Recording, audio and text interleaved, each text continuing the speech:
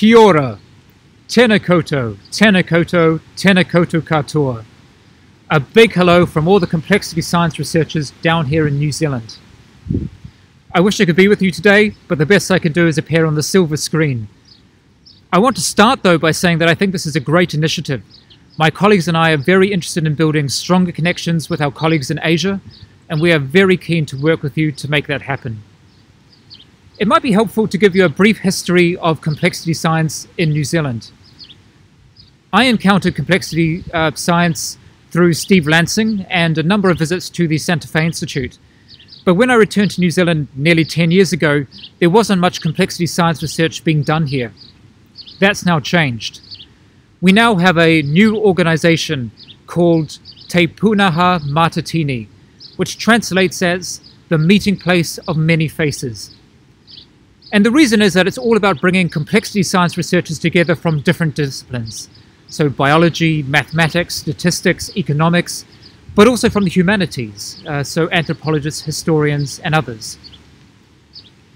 Te Pūnaha is a virtual center, so researchers are housed around the country, but we come together to work on particular questions. Importantly, we're not a university organization. We also have representatives from the Crown Research Institutes, effectively our national laboratories, but also from private companies that do research for businesses and for government. A key aim for our centre is to make sure that our research ultimately translates into policy. We want to change things.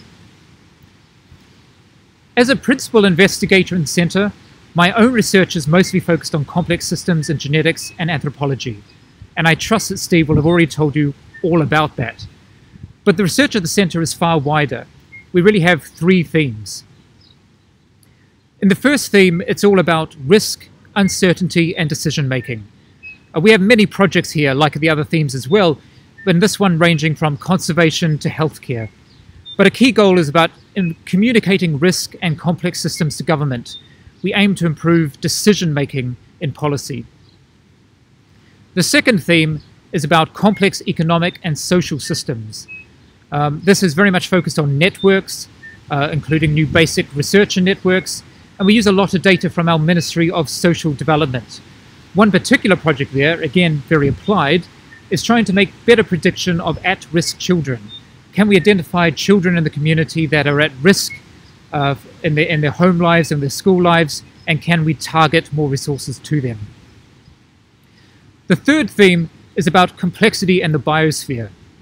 And this is, again, has a lot of different projects, but one of them is about the interplay between antibiotic use and impacts on human health. Of course, New Zealand, we're an agricultural country, and so we're also very interested in the role that agriculture plays in creating antibiotic resistance. But beyond research, we're also interested in other things. We have a big program in public outreach. We like talking to the public about complex systems. We need to tell them why do they matter and why should they care. And we're increasingly talking with New Zealand Māori groups, our tangata whenua. We're trying to determine what challenges Māori face and how we can help address those challenges in their communities. Stepping back even further, it's worth pointing out that complexity science is a relatively new field in New Zealand.